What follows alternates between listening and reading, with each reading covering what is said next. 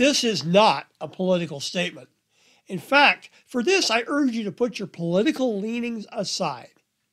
It's important for leaders to learn from the lessons presented to them in everyday life. Much of what I have learned about leadership, both good and bad, came from observing and evaluating what I've seen others do.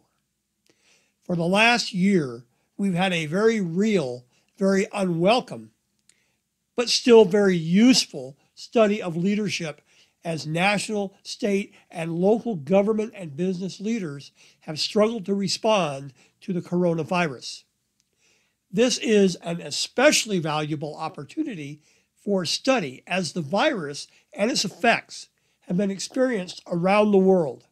In fact, not since the Great Depression of the early 20th century has there been an event that has affected just about everyone on the planet.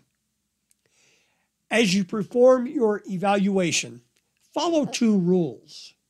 One, approach your analysis as dispassionately as possible. Emotional response is normal, but doesn't result in the best analysis. And two, find facts, not just opinions. Don't rely on a single source of information.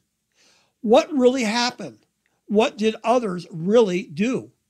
There will always be people who want you to believe a certain way, but good leadership means making a concerted effort to find the facts. And that's another reason for rule number 1. Now consider what happened. As with all critical situations we encounter in life, this situation has been very fluid. So start your evaluation from where we first learned about the virus.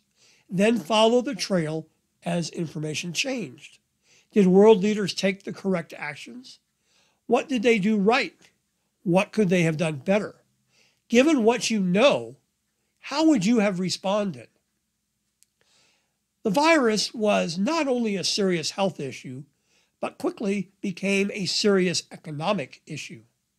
One of the hardest tasks a leader has is to weigh everything that is known about a situation and then take the action that is the best approach, knowing that not everyone will agree. The leader cannot afford the luxury of listening to only one source of information or favoring one expert over another. Decisions must be based on what's right for the organization, or in this case, the population as a whole. Were they?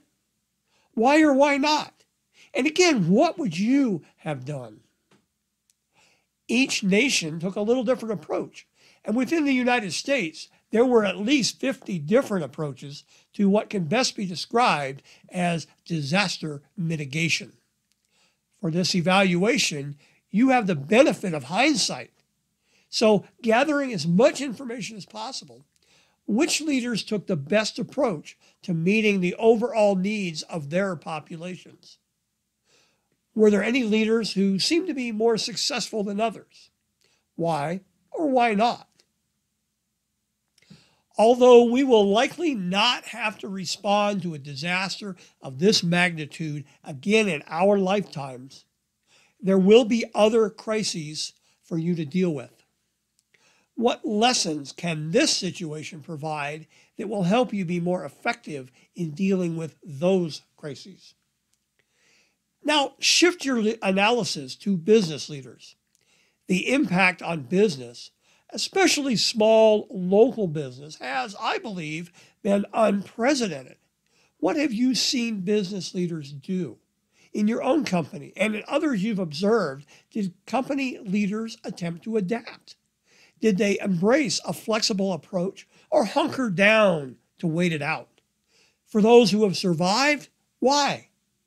For those who didn't, again, why? Finally, the hardest evaluation. What did you do well? And what could you have done better?